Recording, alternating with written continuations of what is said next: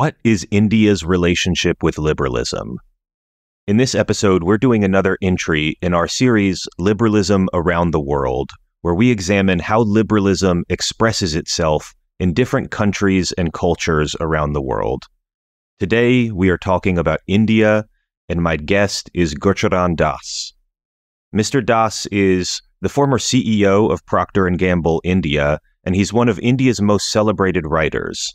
He's written such books as India Unbound, The Difficulty of Being Good, Another Sort of Freedom, India Grows at Night, and many others. And his most recent book is Dilemma of an Indian Liberal. Today we'll be discussing the history of liberal ideas in India, why liberalism has had such a tough time selling itself there, and why liberal ideas and values are still important for India today. As always, thank you for listening to the podcast. If you want to support the podcast, the best way to do that is by becoming a member of the Center for New Liberalism at cnliberalism.org/become a member. Join a local chapter and make your community more liberal today. Thank you for listening and enjoy the episode.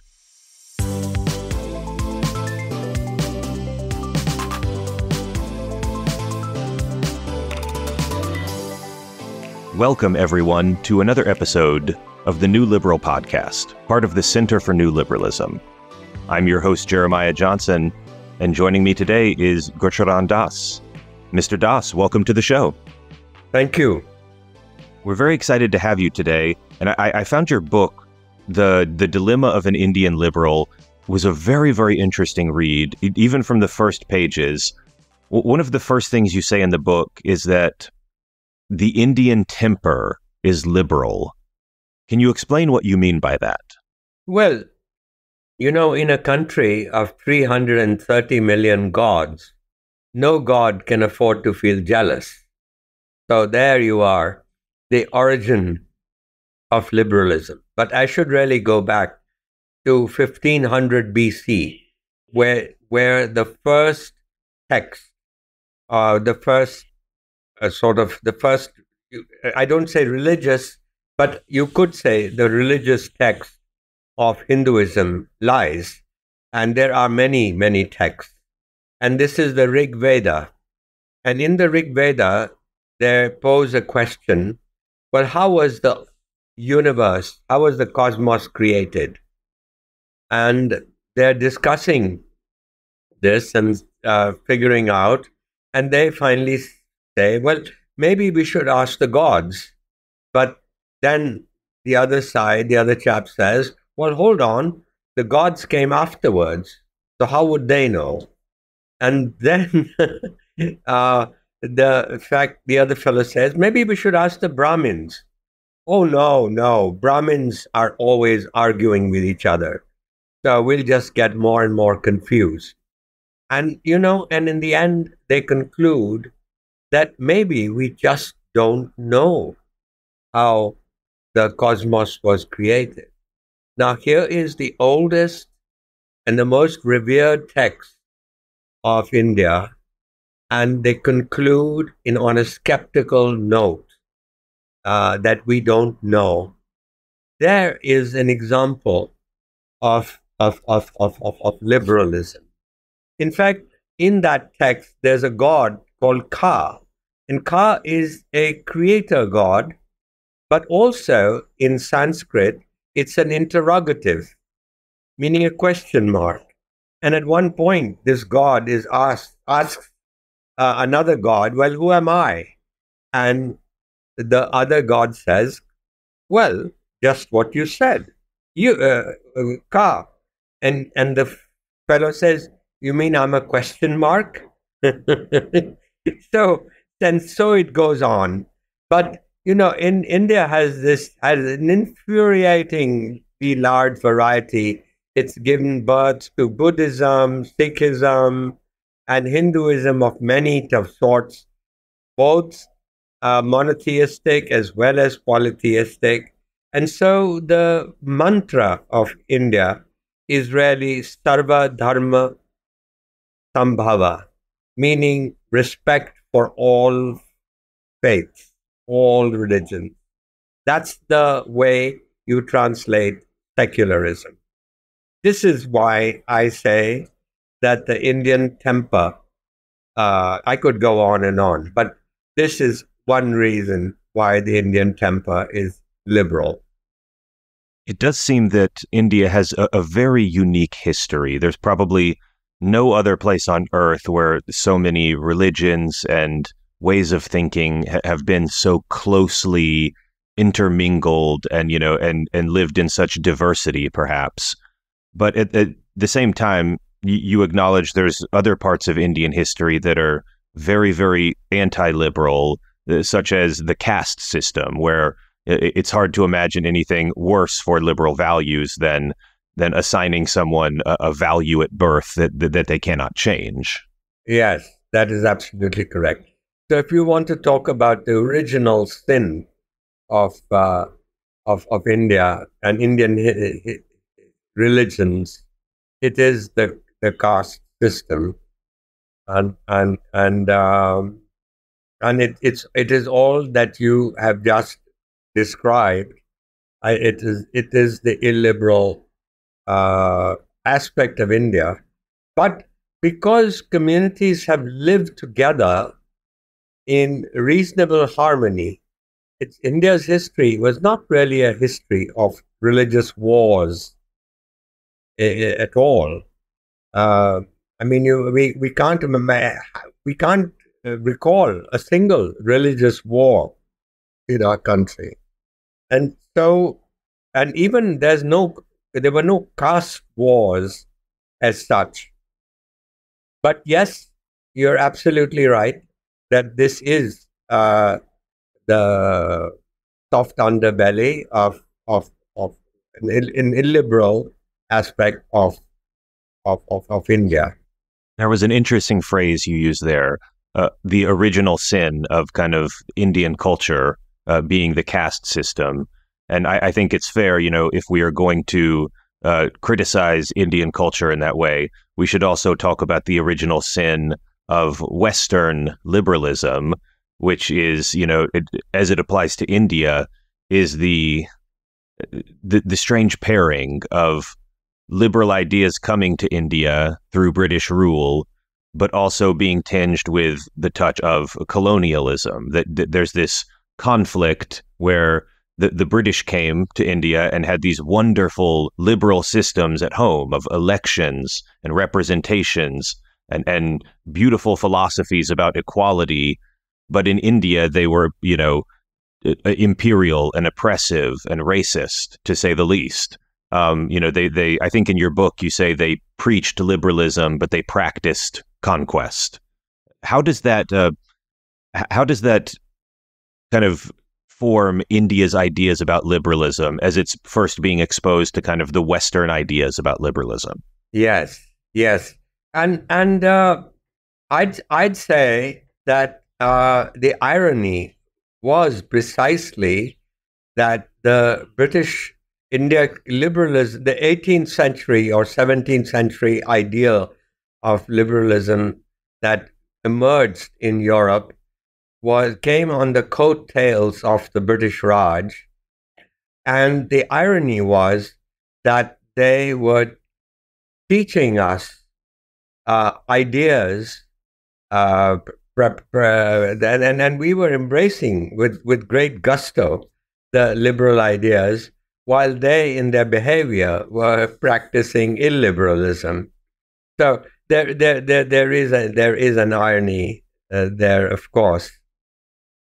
But Indians being Indians and being argumentative, and they put their own spin on the classical ideas of liberalism by adding another Indian dimension to the liberal ideas, which was the notion of inner freedom. And Mahatma Gandhi, who was the founder of the modern Indian state, he was a liberal, and he used to talk to Indians and tell them that, look, you are looking for your. He was the head of this freedom struggle from colonialism. And he used to tell people that, look, you have to be deserving of also of freedom. In other words, inside of you, you should also change. Not only that should we get rid of the British and get self-determination and home rule, but we should also sort of improve ourselves spiritually and become deserving. We should practice equality and liberty in our life. And he was a great critic of the caste system and used to call the low caste Harijans, which means people of God. And so I think that and it was not he alone, but many of the thinkers, many of the activists of that time were of the belief that you needed to also purify yourself inside you. You need to be in you know, you mentioned the book, my memoir. It's called Another Sort of Freedom, and that freedom is my own personal search for freedom,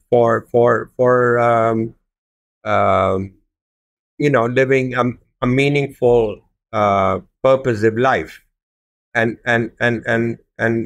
so I think almost like it's an Indian characteristic that the way I think about it, the West is concerned with the human being and nature. So the great achievements of the West are science and technology, and the great genius of the Far East is expressed in the relationship of human beings to another human beings, whereas the genius of India is in the relationship of a human being with himself or herself. So that notion of inner freedom is a very ancient Indian ideal.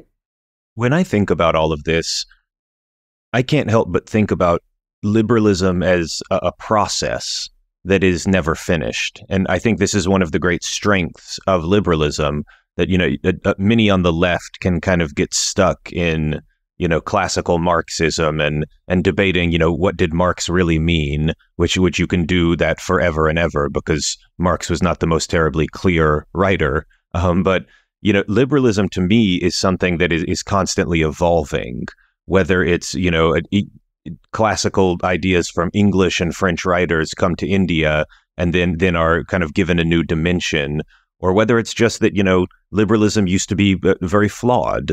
We can talk about like John Stuart Mill, for instance, is one of my heroes intellectually for what he wrote about women and he was very ahead of his time in understanding the subjection of women and why that was wrong. And yet he was also kind of a racist, just to be very blunt about it. And he didn't believe that other countries were ready for liberalism. And we had to learn that, he was good in some ways, but we actually need to fix his ideas in other ways. And I think that the fact that liberalism can do that is part of the strength of liberalism. And, you talked about freedom. I would even throw in another Indian thinker, Amartya Sen, who is one of the most influential people, I think, to have developed the idea of freedom in the last several generations. But I think, I don't know, do you see India as kind of having a part in that, in continuing to build on the great tradition of liberalism?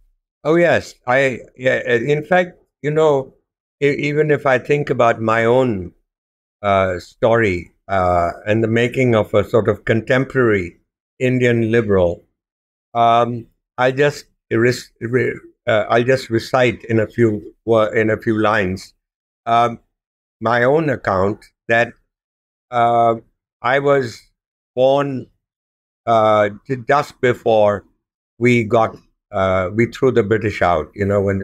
And Nehru was our first prime minister. Gandhi died soon after independence, and Nehru was a liberal, and he, I mean, but he was not a classical liberal, which is in the sense that he embedded in India the institutions of liberal democracy.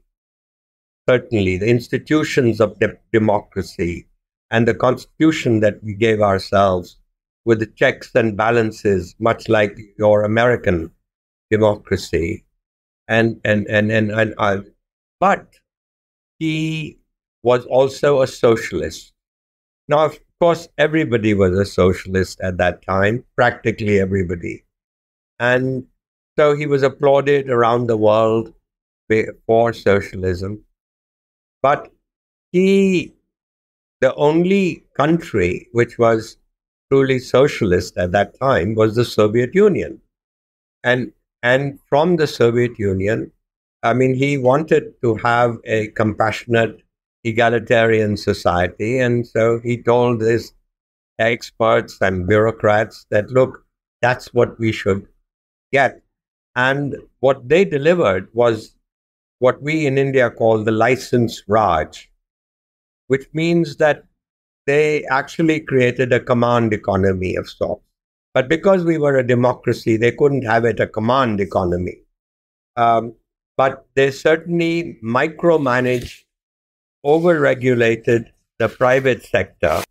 And so what I wanted to say was, before I get to that, I just wanted to say that I grew up, my father worked for the government. He was an engineer, and he helped build one of the great dams that was built in the 50s called Bhakra Dam. And it was with great inspiration that these men like my father were building this dam. And we were really all socialists at that time, but also a liberal in our ideas about democracy, etc. And when I finished college and I got my first job, it was with a company that made Vicks Vapor Rub.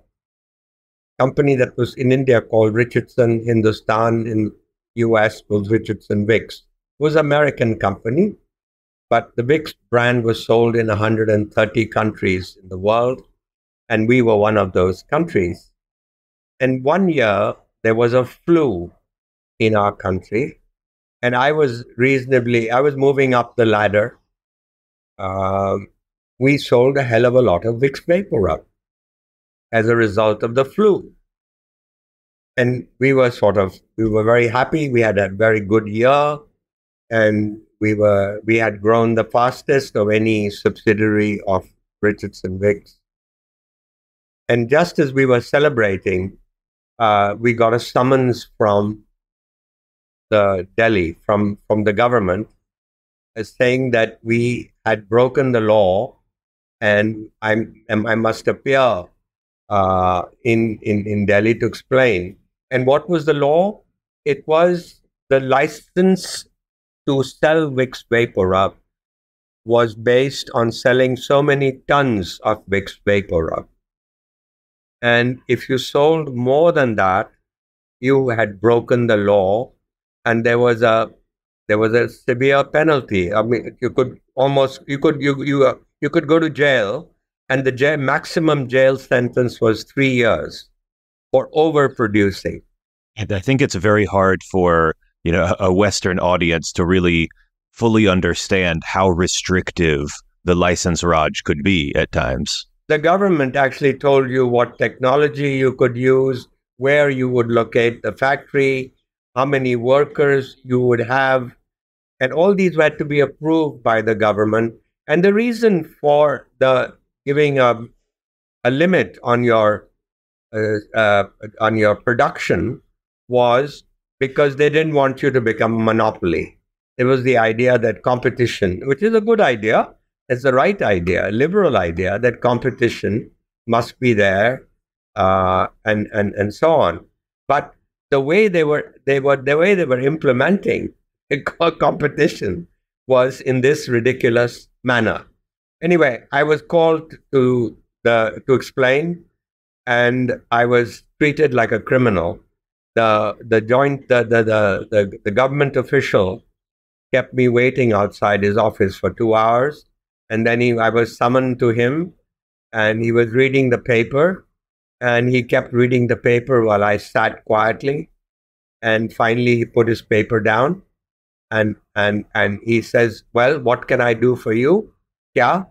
And I said, "Well, you were the one who called me here, so you know." He said, "Well, I'm not familiar with your case. Tell me what happened." And so I gave him the paper, and which said that we had overproduced Vicks Vapor Rub, and I explained that there had been a flu, and I also explained that I thought we had produced for the country. We had done our duty. We had kept in fact, we had run 3 shifts to make sure the shelves were stocked during an epidemic. And so our that's what happened. And he said that, but you broke the law. And I said, yes. We were thinking of, the consumer and how to help the consumer. And he says, no, but you broke the law. And are you guys in the private sector are all crooks, especially you multinational companies? You like the East India Company that came here and look at what it did. And so I want to make an example of your company. And so I'm sorry, but the law will now take its own course. And he sent me packing. But at the door, I turned, I don't know what got into me, but I turned around and I said to him, sir, this news will get out. It isn't every day that a multinational company executive goes to jail. And he said, are you threatening me? And I said, well, look, imagine if people were to read what happened, and they will read, it'll appear in the papers, in the New York Times and in the Times of India and so on. They will read the fact that here was a company that helped its people, that helped the people during an epidemic. And this is how that company was treated by the laws of this country. I said, how will our laws look? And how will our prime minister look to the world? And he said, I've heard you, now get out. And so there I was. I had sleepless nights, but the government quietly stopped. I mean, they dropped the inquiry and they didn't tell us. So we didn't find out until we kept. Also, this whole episode kind of shows that India was liberal in the sense of they were a liberal democracy. Politically, they were liberal for many, almost immediately, from their independence. But they were not economically liberal for a long time. Can you explain, what is the history of that? Why was economic liberalism so silent until, many decades until the 1990s? Exactly. Well, so as far as I'm concerned, in the week after, I joined the only liberal party we had in India at that time. It was a Swatantra party. Alas, it lasted only 12 years, and it didn't succeed beyond that. But when I joined it, it was doing pretty well. So I from a socialist, I became a classical liberal, and frankly, the reality is that the government, the officer who interrogated me, was a leftist, a Marxist, and that was the way that the opinion in the country was. There was a suspicion, and this is ironic, I must tell you, because India had always a tradition of entrepreneurship. I mean, I could tell you wonderful stories from ancient times about merchants, and there's a particularly good one called the Mouse Merchant. I would also point out just that India has also a tradition, a very important tradition of breaking the law when it is morally correct to do so. This is the land of Gandhi, and I imagine this man trying to tell Gandhi, well, it doesn't matter that you're morally correct. You broke the law. So, the reality is that we finally got our economic freedom in 1991. So, you originally asked me the question about evolution of liberalism. And the evolution of liberalism in India, it was liberalism, ironically, that got us to get the British out of India. It was the liberal idea of freedom and liberty that we actually, partly from the British we got it, but we have an ancient tradition of that as well. But nevertheless, we became politically liberal, but we were economically illiberal. And so India was admired around the world for its democracy and amazing freedom, but no economic freedom. So it was really 1991 when the reforms came, and because the economy was in trouble. And by the way, the first 40 years of from 1950 to 1990 of our history, these 40 years, we in fact sacrificed 2 generations of our country, a country which always had a great entrepreneurial tradition. We sacrificed 2 missed opportunities for young people because in the name of poverty, that's what they were trying to do. They were going to eliminate poverty through socialism. They did very little for socialism. It is only after 91, it's in the last 30 years when India's economy became the second fastest for the next 30 years, second fastest growing major economy in the world. And today, it is the fastest growing economy in the world. And it was done through the old-fashioned way of entrepreneurs creating wealth. And in this process, India lifted 400 million people above the poverty line. The World Bank poverty line that is there of $1.90 per day.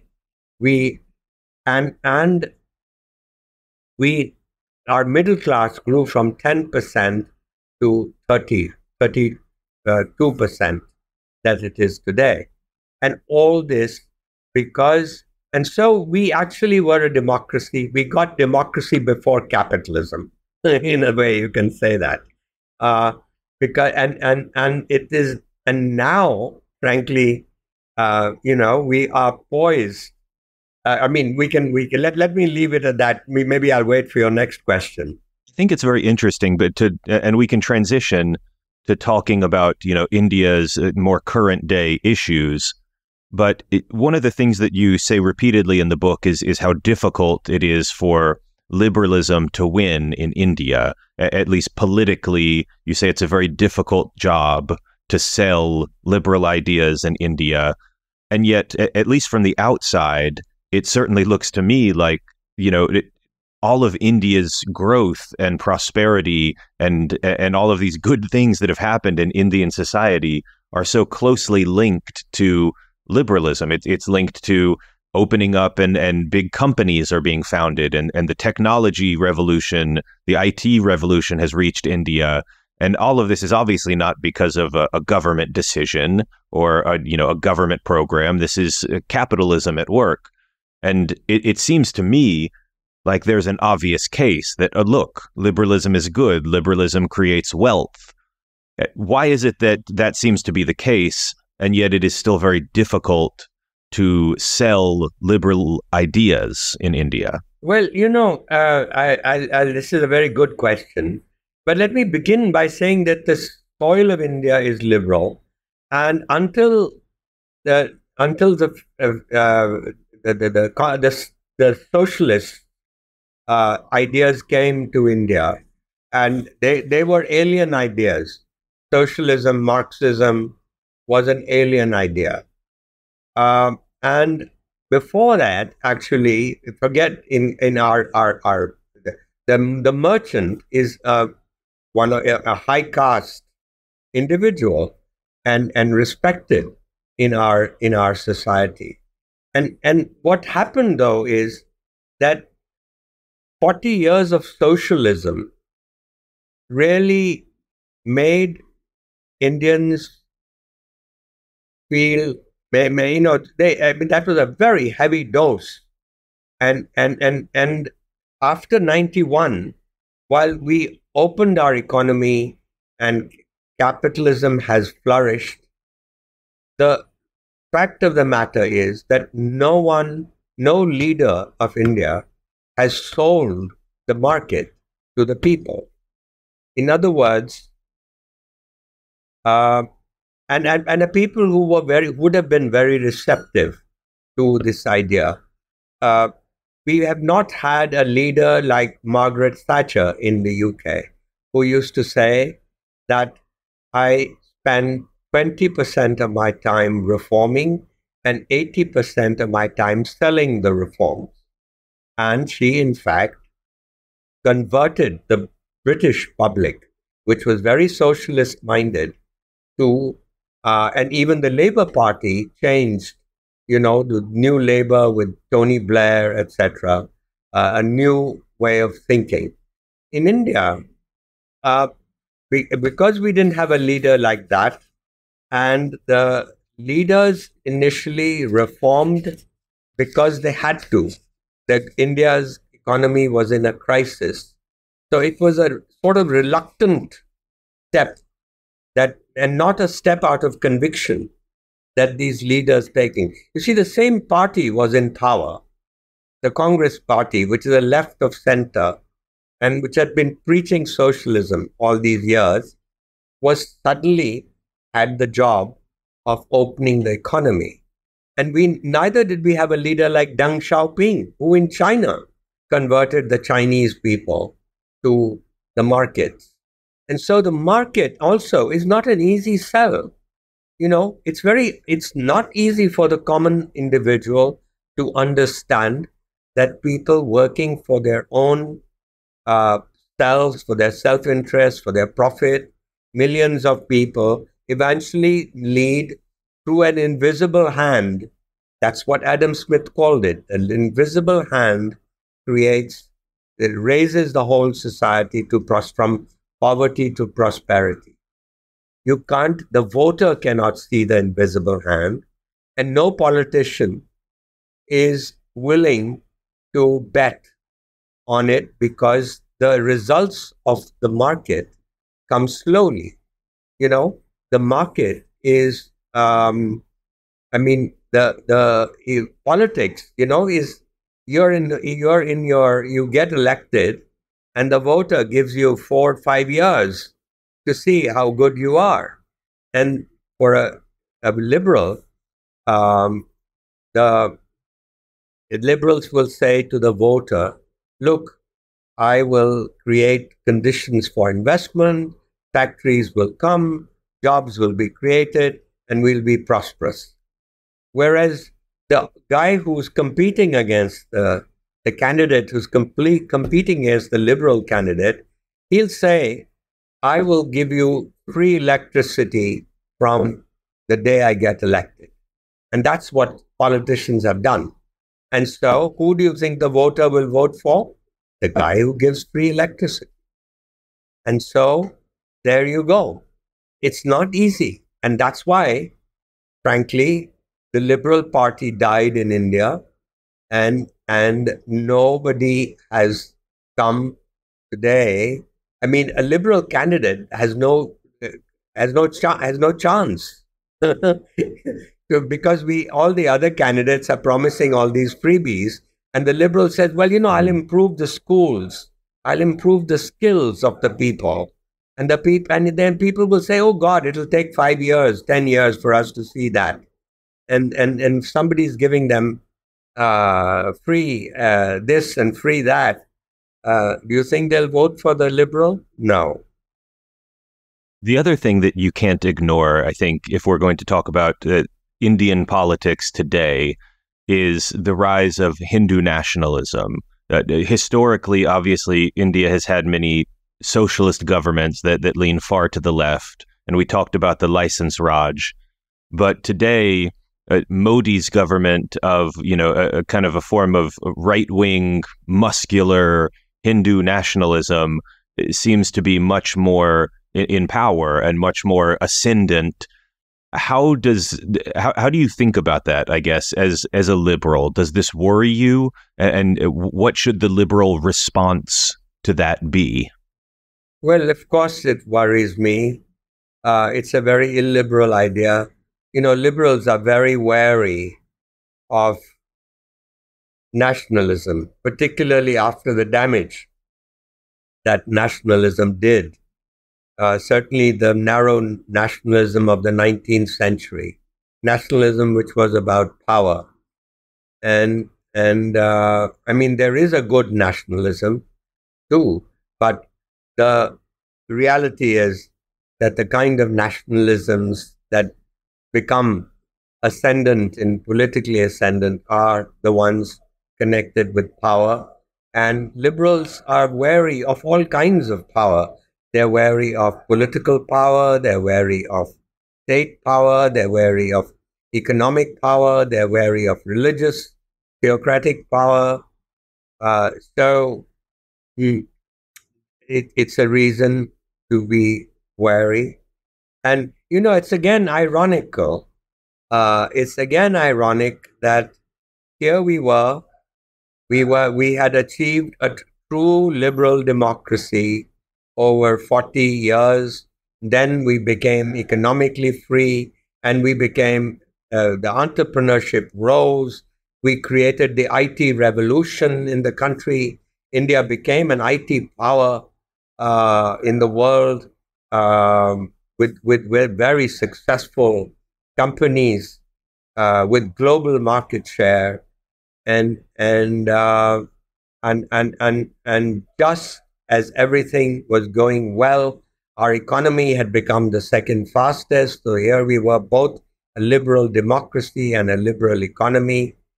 That in the last 10 years we have experienced about the same time, frankly, as when you got Trump in America, we got Modi in India. And so what nationalism, religious nationalism particularly, and I'm a child of the partition, which means I don't know whether how much Americans know, but we got our freedom in a very liberal manner, thanks to people like Gandhi and Nehru. But the partition of the country led to riots, religious riots between Hindus and Muslims, because they split the country up into Muslim majority areas to create Pakistan. And so I was one of the persons who was caught on the wrong side, where I was in Lahore as a child, as a 4.5-year-old child, and we discovered that that Lahore had been awarded to Pakistan, and already killings of Hindus started, and we had to run for our lives. And luckily we crossed the border safe, although my aunt got killed in it, and things I've described in another sort of freedom, my memoir. And so I have been always suspicious of religion for that reason. And so really, my point is that religious Hinduism actually is is a very private religion in which everything goes, in the sense that it allows you to, as I told you, 300 million gods, but also you can be, what matters is not your belief, but what your way of life. Hinduism is a way of life, and so it's by definition a liberal place. And we have Buddhists who we have given Buddha. Buddha became one of the incarnations of Vishnu, and so we embrace Buddhism as well. And even when the missionaries came to India, the British missionaries, the Indians welcomed them, and they said, "Oh, great! We'll make Jesus into one of our gods. And would you like him to be an incarnation of Vishnu or Shiva? We give you that choice." So, and the missionaries just ran away, and that's why only 2% of India became Christian. So it's one of those very absorptive cultures, and so it's ironical that there should have been any religious. We didn't have a history of religious wars as you did in the West. Until the partition started the conflict, and it's so unnecessary. Where, I imagine your family had lived in Lahore peacefully for many years, but then someone draws a line on a map, and all of a sudden there is violence, and you have to leave. I mean, the only way I can explain it is temporary insanity. And the temporary insanity is much bigger in groups, and even bigger in religious groups. So I'm very wary of politics in religion. And that's why I'm so wary of these people who are the Hindu nationalists, because they're playing with fire. There's no need. India is already 80% Hindu. So why would you ask, should a Hindu feel insecure in his own country? And this is the very odd part of it. And frankly, it goes to another flaw of liberalism itself. And shall I explain that to you? Absolutely, yeah. The flaw of liberalism is that in our obsession with individualism, the liberal is basic DNA of a liberal is individualism, individual liberty. But human beings live in groups. They're sociable. They're sociable animals. And liberalism doesn't quite know what to do with people in groups. And so there's always been this tension. Even in the 19th century, the Romantics were upset by the Industrial Revolution and how it was creating workers who were alienated from the family. Their people got transferred to another job in another community, and basically the loss of community. And in the case in India, even though the Hindus may be 80%, but the fact is liberalism has been an elite project. It's an elite project, particularly in India, where the irony is that it's English-speaking middle and upper middle class, which is the great supporter of liberalism. Now, English, about 10% of the people are fluent in English, and about 15% are comfortable in a degree of English. Now, 15% is over 150 million people, is a lot of people. And that's why you have phenomena like Bangalore and these great cities, which are Hyderabad and so on. But nevertheless, if you are a young person a bright young person who walked into you see, because, sorry, let me just stop 1 second and say that 75 years after independence, all the serious work of India, whether in the private sector or in the public sector, is still done in English. And so what I'm saying, if you're one of the 85% and you walked in to a meeting which was going on, where they were discussing everything in English, you'd feel deaf. Imagine feeling deaf in your own country 75 years after independence. And do you think this kind of disconnect, this liberalism is something that the educated elites do, and they all speak English, and they seem to be very different from me, who is a very common person in India? Do you think that has something to do with the rise of Hindu nationalism? Well, it's exactly. And in 2014, and when Mr. Modi came to power, you had it was a social revolution as well, because Mr. Modi his first language is not English. It's Gujarati, Hindi, and he only speaks in Hindi, and whereas Mr. Nehru would speak in English a lot. And the reality is that we can't have, our problem is the reason we have English is because we have 22 official languages in India. And so, if anybody tried to impose any of their languages, you break up the country. So insensibly, they kept English going and until Hindi maybe developed, or a mixed language got developed, which is developing right now. And about 50% people understand Hindi, partly from Bollywood movies and so on. Anyway, my point is that language is one of the reasons, and also class, because Mr. Modi's father was a tea stall, and on a railway platform.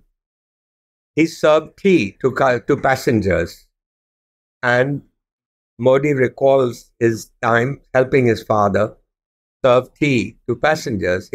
So his class was what we call OBC, other backward caste, one of the other backward castes. And so the chap today, the guy who is a rickshaw driver or a small mom and pop shopkeeper, these people suddenly got dignity. There was a social revolution where the other backward castes felt that their own guy was in office, and it was finally their own country. And that is part of the revolution. And then I'll explain why is it that it's a Hindu nationalism. So it's the other search for community has been the fact that Hindus, frankly, we have. My father was a mystic, but he belonged to a monotheistic side of Hinduism, which looked down on the millions who had worshipped the Shiva and Krishna and all the idols. We believed in a god which was but the whole idea was that even the Hindu who has 300 million gods knows, in the same breath he will say, oh yes, but we also have one God. And because these all gods are symbols of that one God. Anyway, my point is that the Islamic, the Muslims, the British, the Christians, and also the reformist sects in Hinduism, like my father's sect, we look down on these people with their gods. And so these people have felt a sense of inferiority, that look, our gods are looked down upon, and these people look down on us. And so it was the rise of Modi was an expression that our guys in office, now we can assert our own gods, our own way of life. And so that insecurity, I think, is responsible for the Hindu insecurity for this nationalism. But let me add one more thing, that the mistake of the intelligentsia after independence, the elite, has been that no one has actually taken the trouble to talk to people in their language, in the language of Dharma. That's our civilizational language. And Gandhi was the last, Mahatma Gandhi, the one who got us independence without shedding an ounce of blood. He was able to speak to people in the language of the people, in the language of Dharma. He converted the ideas of liberty and equality into the ideas of Dharma. And people fought those ideas, but he died too soon. And no politician after that from any party has engaged with the people at their level.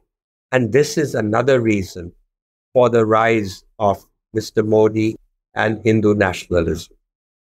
There's one issue that I found your book only touched on a little bit, and I'd love to explore it more, because certainly one of the most important divides in India is that between the cities and the rural areas.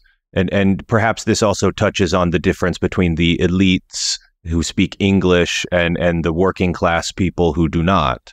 But, you know, India is a place where if you look at certain parts of India, there are rich areas with, you know, highly educated, intelligent people working for multinational corporations who can, you know, they can think, I'm going to become a millionaire and found a company of my own. And they can be just like any other rich place in the world, practically. And there are also parts of India where, you know, they're very rural and poverty is very, very heavy and they're unequal, and rights for lower castes or women may still be, you know, in a practical sense, not guaranteed. And there may be a lot of oppression and conservative behavior there. How does this divide between the kind of the two different Indias play into the politics, and what would a liberal say we need to do about it? Well, the liberals' answer is economic growth. And we are proud of the fact that we've had 6% real growth, that's net of inflation, in the last 30 years. But we have not created an industrial revolution.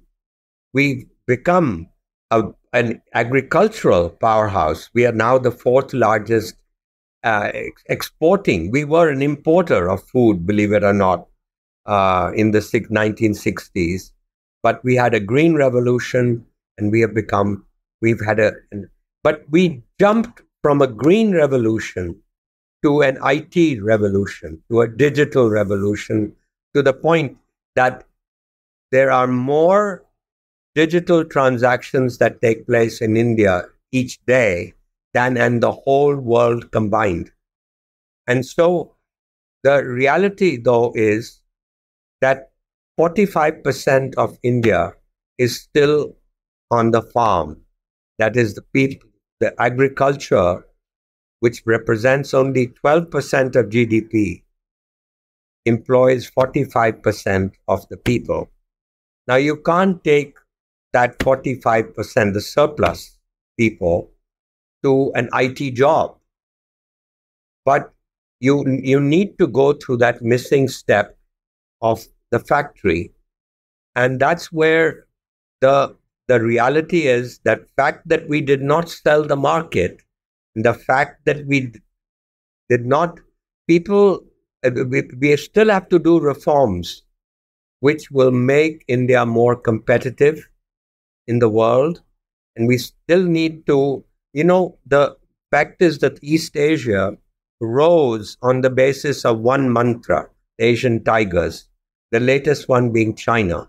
From Japan, Korea, Taiwan, all these countries became rich on the basis of the export of labor-intensive manufacturers. In India, labor-intensive manufacturers represent only 16% of GDP. It should be double of that. I think there's a real chance there too. I mean, we will see in the future, but it's definitely the case that in China, people built so many factories in China because labor was very, very cheap. But labor is no longer very cheap in China. It's still cheaper than America, but it's not cheap compared to Vietnam or India. And I think you see there's an opportunity that, India has an opportunity, if they take it, to actually take some of that manufacturing from China and grab some of that growth for themselves. Someone like Bangladesh has certainly had an industrial revolution in the sense of the garment industry and things like that. So I don't know if they will do it, but I certainly think there's an opportunity. Yes, you're absolutely right. And the preconditions for that industrial revolution are far better today. In the last 10 years, since 2011 to 2021, the road mileage in the country has doubled. Infrastructure has really improved. The port handling capacity has quadrupled. Through the goods and services tax, India has created one nation. Before, there were 22 nations. Every state had its own tax system. And, trucks would have to wait at the checkpoint to get clearance from one state to the other. All that friction has gone. And so, actually, India, and plus this disillusionment with China, it's not because of high labor costs alone. It's because of the political climate of China is turning hostile. And so India does have that opportunity today, but it's not an inevitable. In other words, India will have to do the reforms to realize that destiny.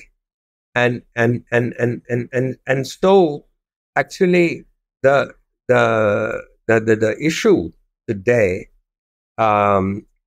is that we and I think at least Modi's government recognizes this issue.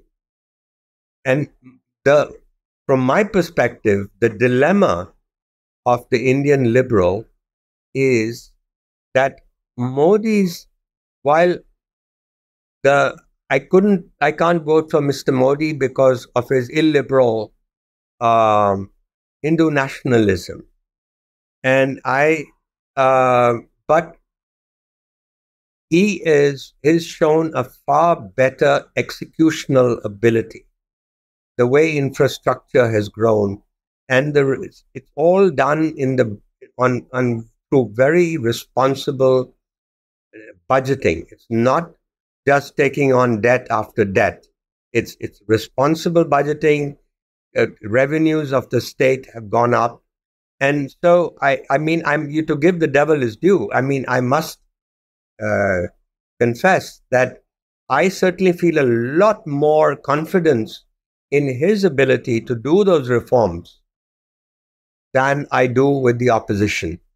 The opposition, I'm sorry to say, has had last 10 years, they haven't come up with one good idea to solve the real problems of India, like jobs and so on. And the DNA of the leading opposition party, Congress party, is a DNA where they will always trade off growth it's a false trade-off between growth and equity. Their approach is, oh my God, that's the old socialist approach. You're poor, here we'll give you some money or some free, whatever free things.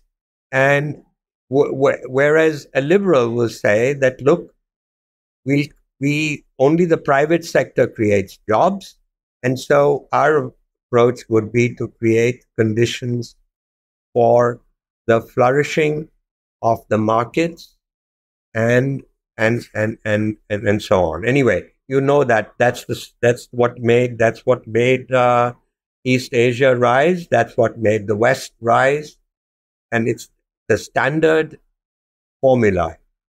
And that dilemma is that I can't vote for the opposition, nor can I vote for Mr. Modi. So there I am, lonely in the middle.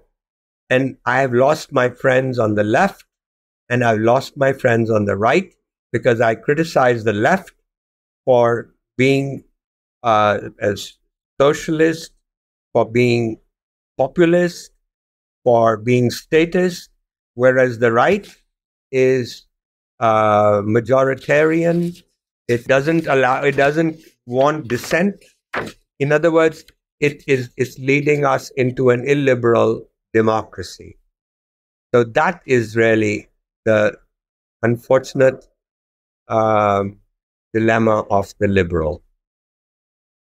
We are coming up on time now, unfortunately, because I feel like I could speak for hours on this, but I will ask the traditional final question that we always ask at the end of our podcast, and that is, where can people go to learn more? I am happy to recommend your book, that if people want to learn about liberalism in India, you should pick up a copy of The Dilemma of an Indian Liberal by Gurcharan Das.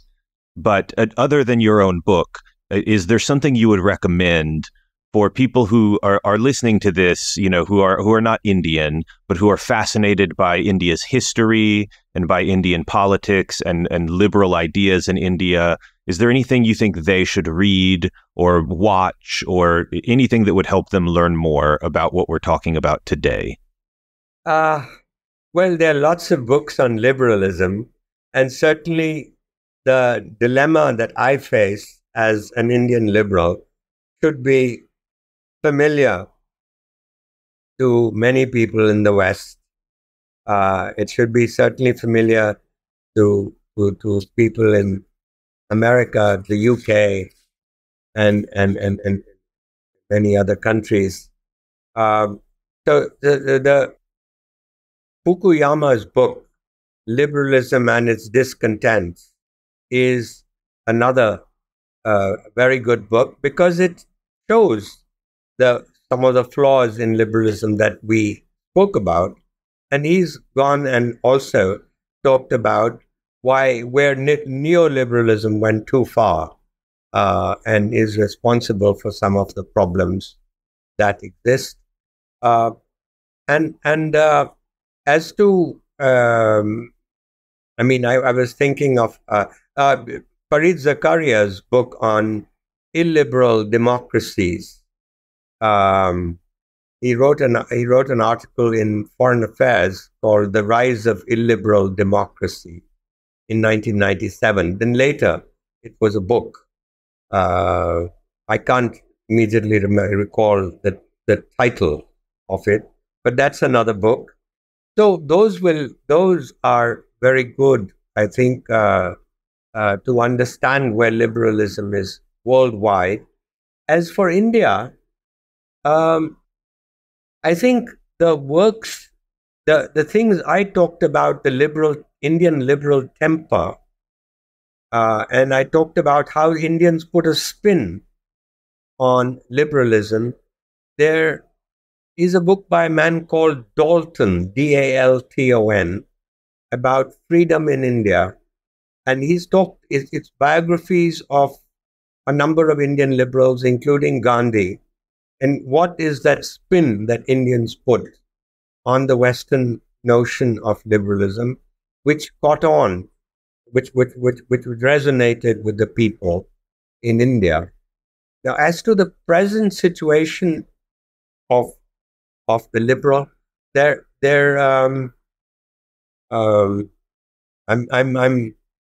scratching my head as a liberal. If anybody has, there were books about how the British behaved illiberally but spoke liberally in the 19th century. Uday Mehta wrote a book about that. I think Empires and Liberalism, something like that. And I should really look at my own bibliography in my book to give you some names. Shall I get that? If you. I think you've already given us many good recommendations. I certainly have a reading list to now to go look at. So I think that's fine. But I mean, if again, I will recommend also just The Dilemma of a Liberal, and that has a selected bibliography inside of it that people can take a look at. So I mean, I think that's a great reading list. I want to say thank you one more time to my guest today, Gurcharan Das. Mr. Das, thank you so much for coming on the podcast today. Well, thank you. On the contrary, it's been very enjoyable talking to you.